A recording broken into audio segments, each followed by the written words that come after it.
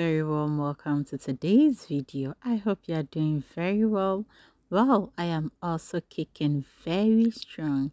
Today I want to share with you the simple shito recipe I made using 1,000. I begin by peeling and washing some generous amounts of onions, gingers and garlics.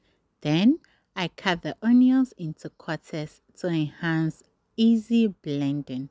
Now you can double or triple the recipe if you want to make it in large quantity. Once I'm done with the cutting, I'll transfer the chopped onions into a food processor.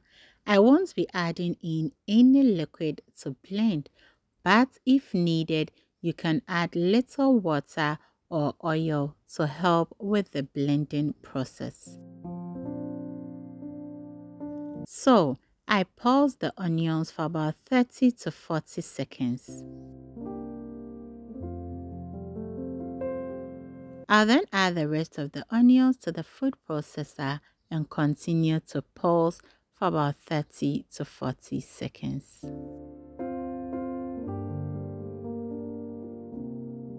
And now it's time to add the garlics and gingers. So first goes in the garlics, followed by the gingers.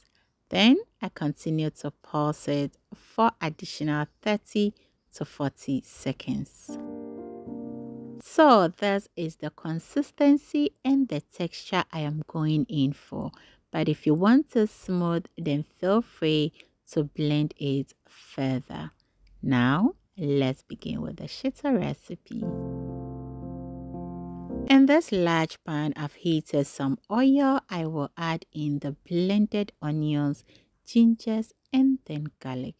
I will give it a very good stir. So after stirring the blended ingredients in the oil, I'm going to leave this to cook for about 10 minutes on a medium heat. Alright, yummies, that is 10 minutes of cooking the blended ingredients. That is the ginger, onions, and then the garlic. I will proceed to add in 1 tablespoon of tomato paste. Then stir very well to combine all the ingredients. Once I'm done with the stirring process, I will allow the shito to simmer on a low heat for about 20 to 30 minutes. But I will be stirring the shito occasionally to avoid burning it. So when it comes to the addition of tomato paste, it is totally optional. So if you do not want to add it in, please feel free to omit it. Alright, yummies, it's been 30 minutes now. I will add in the powdered pepper. Then go ahead to give it a gentle stir. And when it comes to making of shito, the hotness and spiciness of the shito depends on how you like it. So feel free to add in more or less of the powdered pepper. In this mortar, I have some cloves, black peppercorns, and 2 pieces of grains of psyllium. Feel free to use any spices of your choice. And also, you can use a coffee blender to blend this.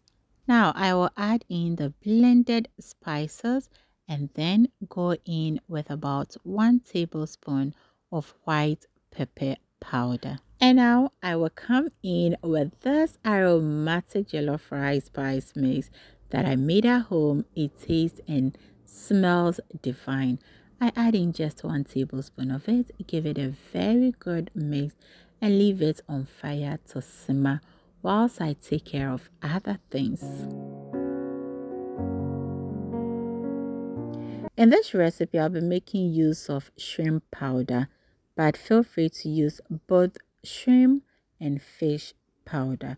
That is totally okay. Now, I will add in the powdered dried shrimp, fish, and then stir well to combine all the ingredients very nicely. And once I'm done with the stirring, I'm going to allow the shito to simmer on a very low heat for about 15 to 30 minutes, stirring occasionally to prevent the shito from burning. This will help the flavors to develop well and also make your shito taste very nicely. I then add in the 1,000 and give it a very good stir. Now, if you've not watched my previous video on how I used 1,000 to make a delicious stir fry, then kindly watch it after you're done watching this video. Almost all the ingredients are in now. I will add in the seasoning powder. I'm using, I think, 1.5 seasoning cubes, which I pounded in the mortar. Then give it a very good stir. Now I'm going to leave the shito on fire for additional 5 minutes for the seasoning to be well incorporated in. So at this point, I'll add in some salt to taste and then go in with more of the oil. You know, shito requires a lot of oil. Then I will give it a very good stir. Once you get to this stage, you taste and adjust the seasoning and the spice to your preference.